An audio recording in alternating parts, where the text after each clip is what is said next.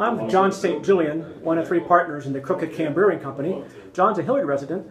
Tonight, the Hilliard Planning and Zoning Commission approved the construction of the Crooked Can Brewing Company. It will be on Center Street, at the corner of Center and Wayne Street. John, tell us a little bit about what we built there.